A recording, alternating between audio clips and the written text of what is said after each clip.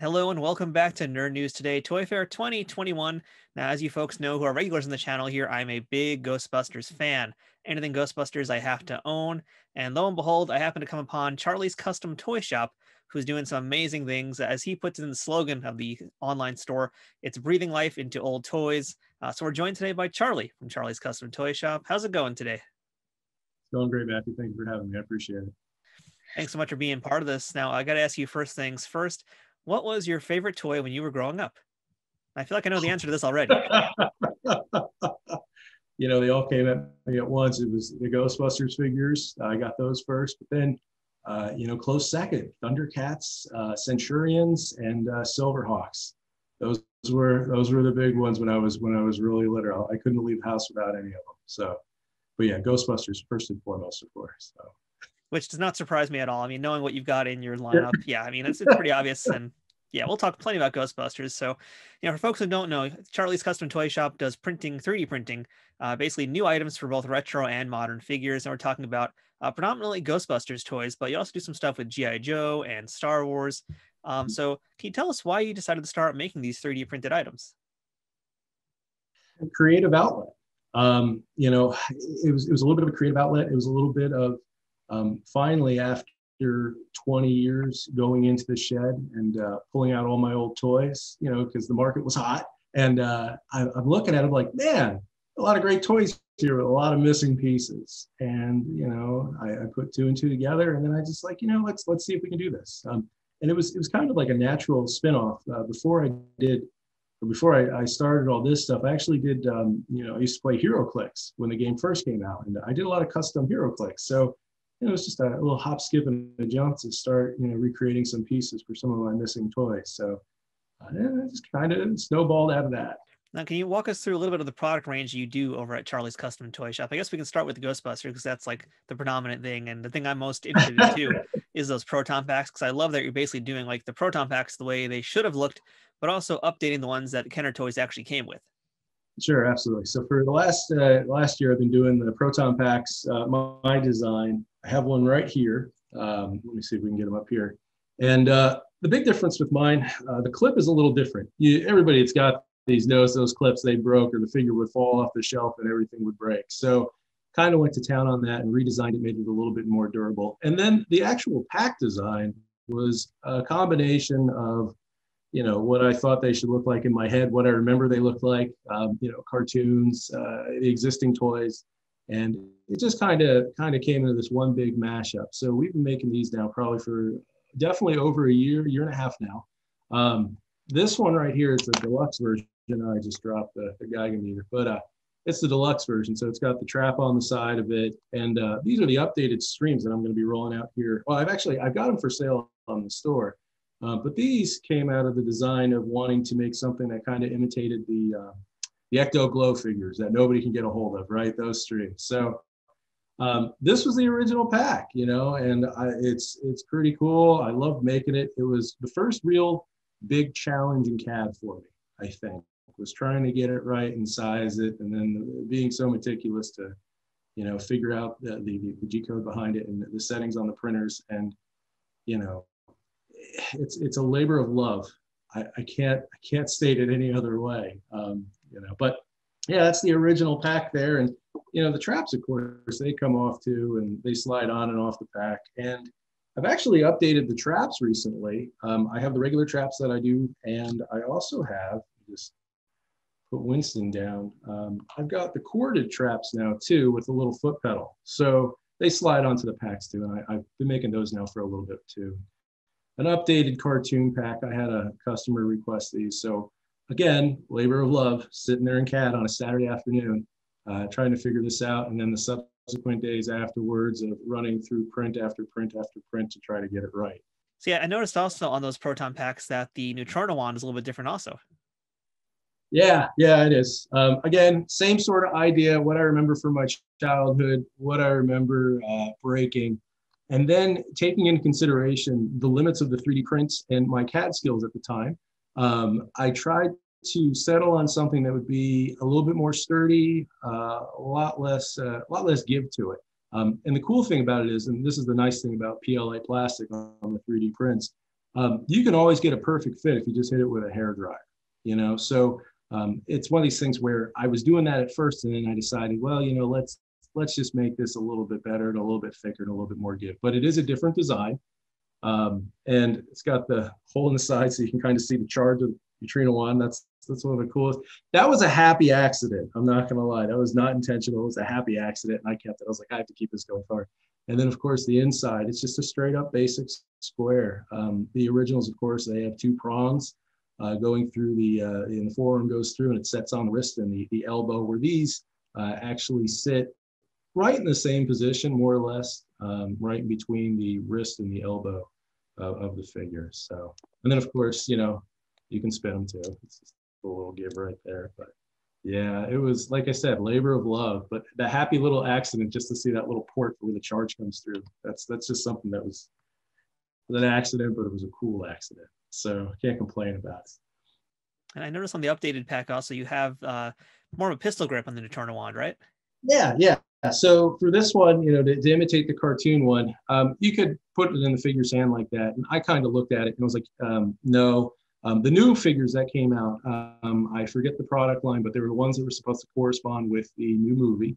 I managed to pick up a set of the new ones, and that's how those figures are, where the wand sits like this.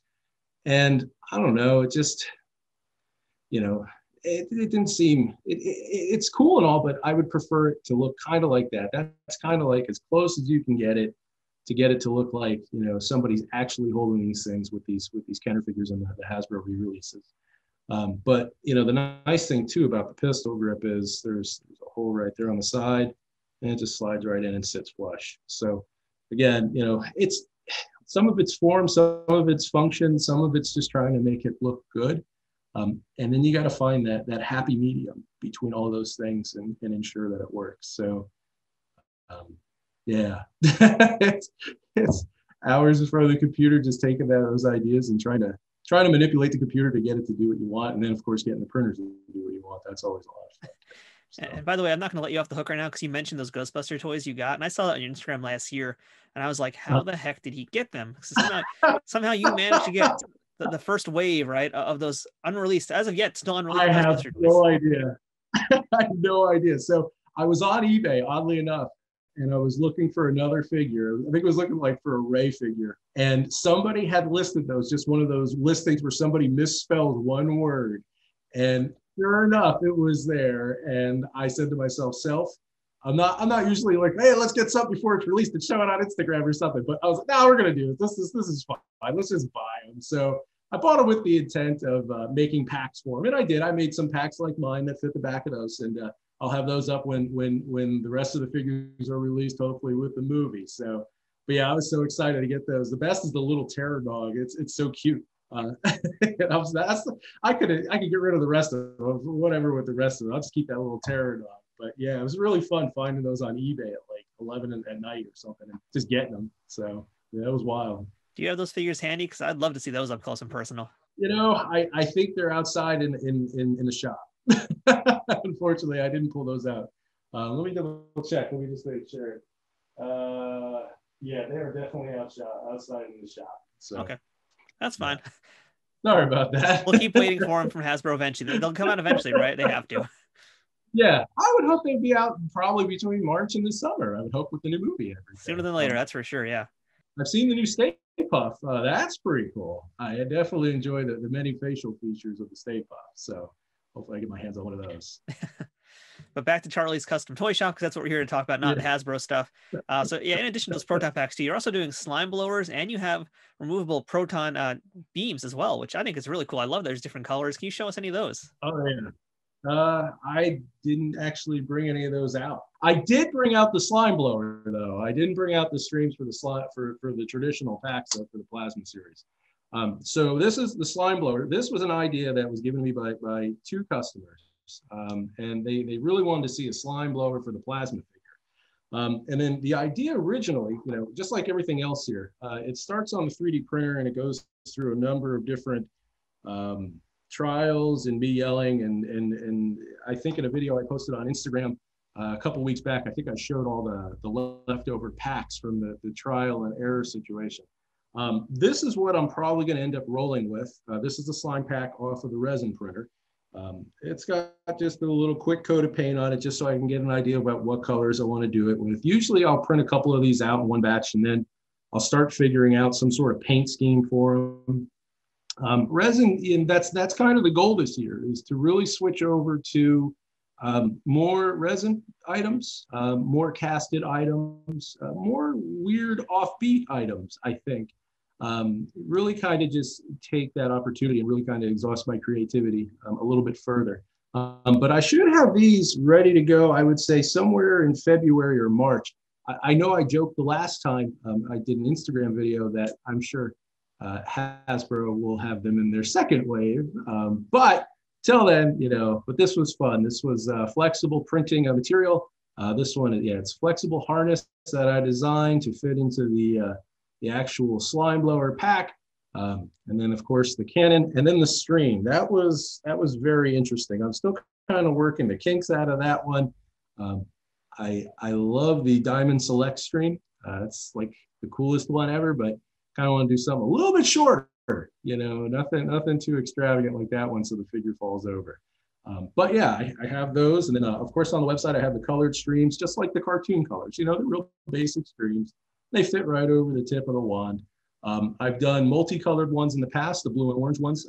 I've kind of put those on the shelf for now because I want to be able to do them a little differently. The printing process, no matter what way I cut it, I was finding that it was just way too much work that was going on behind the scenes. And it's one of those things, there has to be an opportunity for it to be, when it comes off the printer, to be easy to finalize. You know, otherwise, you know, it's one of these things I got to go back to the drawing board. So, but plasma series stuff, yeah, I would hopefully I can get a hold of one of those ECTO-1s here. But then of course I've got the Geiger meter too. I've got one of those that I'll have for the plasma series as well. And I have these for the Kenner figures too.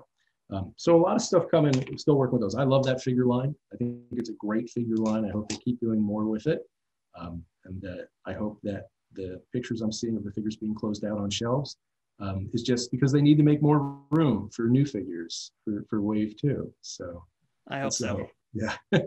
And see, we're not going to go down every single product you have over on Charlie's Custom Toy Shop on the website, but there is a lot of stuff. There's also stuff for the ECTO-1. You've got things for the ECTO-2. You've even got something for the Ghostbusters Firehouse. So a lot of different options, different things for pretty much every size, every type of Ghostbuster toy out there, more or less. Yeah. The Ghostbuster stuff, I love it. I'm always trying to come up with different things for it. I've got some new things I've been working on that aren't on the website. If you'd like, I can share some of those. Well, I certainly won't say no. So a couple days ago, I posted a picture of Slimer, of course, little Slimer guy. Originally, a couple months back, I posted a picture of this version of Slimer. That was he was 3D printed and then sanded, primed, painted, and whatnot. So I took it to the next step with the resin printer, and I ran this guy off. And I should have him available the end of February, beginning of March. I'll probably do them in small batches, maybe 30 at a time. But it's going to be the figure on a floating stand. I have to finish designing the stand a little bit so it'll print out properly on the resin printer. And I may even do a rubber mold on the stand just to make it move a little faster. But that's basically what it looks like. Front to back, he'll be a solid figure if you'd like him to be. This is the paint scheme that we're going with. A wonderful person said that I nailed the colors. I don't know. I'm always one of those picky people where I don't know if I nail the colors right, but we'll see. And then, of course, there'll be the regular Slimer figure that'll just float right next to your figures. He's got two holes so he can hold accessories. And as far as accessories goes, he'll have a set of goggles, his own proton pack, his own wand, and it'll hold the other accessories as well as the PKE meter and the Geiger meter too. So you'll be able to get in there and mesh well with your other figures. So again, probably end of February, beginning of March, I should have those on the web store. I'll obviously do a big Instagram thing for it too. And he's the end result of me trying to learn Blender and yelling at my computer for months and months and months and months. Can't stress that enough. The other thing I've been working on, and I'm glad you told me when this is coming out, Ghostbusters lore, John Belushi, right? We know the story behind that. And I always wondered, what would Belushi look like as a Ghostbuster? I don't know if anybody else has ever wondered this, but I wondered this. So again, the tedium of Blender, we're going to have Belushi Ghostbuster figures. You can kind of see there, he's a little riled up, fresh out of the toga party probably, and he's got his goggles on. But we'll have some Belushi Ghostbuster figures to go there, and you know, we got the standard size head there too without the goggles. I'll probably have both of those. The other thing I'm doing is I'm recreating the existing figureheads in Blender, just so we can do some different designs on the heads. We got a Peter there with goggles, you know, resting on his forehead. And then I think I have another one here too, just a painted prototype of just Peter with his goggles already on. So, and that, of course, that on the back is a resin pack too of the new things. So a lot of fun stuff, with Ghostbusters. The challenge, the creativity, just trying to come up with things. And it started this whole idea of, well, who else could have been a Ghostbuster in the 80s? You know, could Eugene Levy have been a Ghostbuster? John Candy read the script and gave it to Rick Moranis, you know? So now the wheels are turning. Oh, yeah. I mean, we have to have an Eddie Murphy because he was originally supposed to be the Winston. Yes. And I'm still trying to figure out, like, with Eddie Murphy, I mean, it's going to be, I can't wait. I just can't wait to do it. I want to have this whole set of like bizarro world or like alternate timeline Ghostbusters, and then just say, okay, here we go. This is what could have been, and you know, hopefully everybody will appreciate the humor of that. We talked about, you mentioned G.I. Joe earlier. I do have a couple of G.I. Joe things that I'd love to share that will be up soon. The new G.I. Joe classified line, cool stuff, absolutely cool figures. I've been working on a Cobra Commander head for that. I got to readjust the sculpt a little bit too, but we'll be able to get some Cobra Commander heads out there. I know there are a couple other people that have done them, but you know, you got to get into Blender and just, you know, practice any way you can and learn technique. But of course, you know, when you think of Cobra Commander, you obviously think of the throne, and I had a throne for a very long time for the smaller figures. And I'll be recreating this throne for the smaller figures too. But it's going to be just a standard block throne with some Cobra Commander or with some Cobra logos on it. And then to add to the ambiance, we're going to have some Cobra banners to go to the left and right of it as well. Kind of give you that little throne room playset sort of action. That was just one Saturday, just sitting there like, what else can I do with this logo? What can I make? I think that's where I'm at the moment, other than drawings, but those are in the garage. So we've got a lot of really big reveals from Charlie's Custom Toy Shop here. And I got to also ask, you know, I saw a while back, I know you did a run of some Boogeyman figures. And I saw some work on a Sam Hain as well. So are there plans to re-release those or maybe do any more larger scale figures beyond this, just the Slimer that you showed us earlier? Sam, no, that's a great question. I love that because I was actually looking at Sam Hain before I came in here. He's going to get done. Slimer's first, Sam Hain is next. And then when I was at my local comic shop the other day, I picked up every Ghostbuster fan should have their own copy of Tobin's Spirit Guide, right? So been thumbing through there as well. Ideally, I'd like to create a Terror Dog to mesh well with the Kenner figures. We have one up. We have several now, but I think the Kenner stylized Terror Dog would be good. There are a couple of other characters I remember from the cartoon growing up that I would like to see as figures. And ideally, if time permits, I'd like to do maybe, I'll do Slimer this year, Sam Hain, and maybe two others, the Terror Dog and one other one this year. Because it takes about a month to kind of figure out what I want it to look like, what I want it to do, then the sculpt, then the printing, the processing, and then figuring out how I'm going to process a batch. Yeah, so that's where we're at. I do like Sandman though. Sandman is I get asked about Sandman from time to time.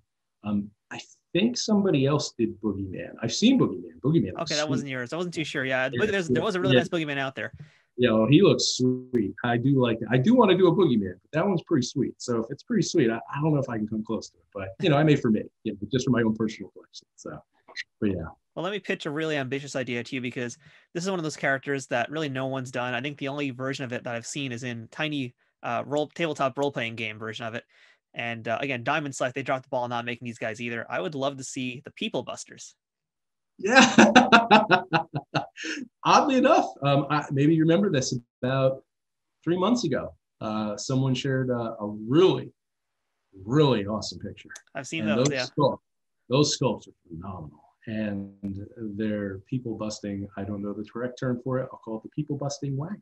it is awesome. I have a rule in my head.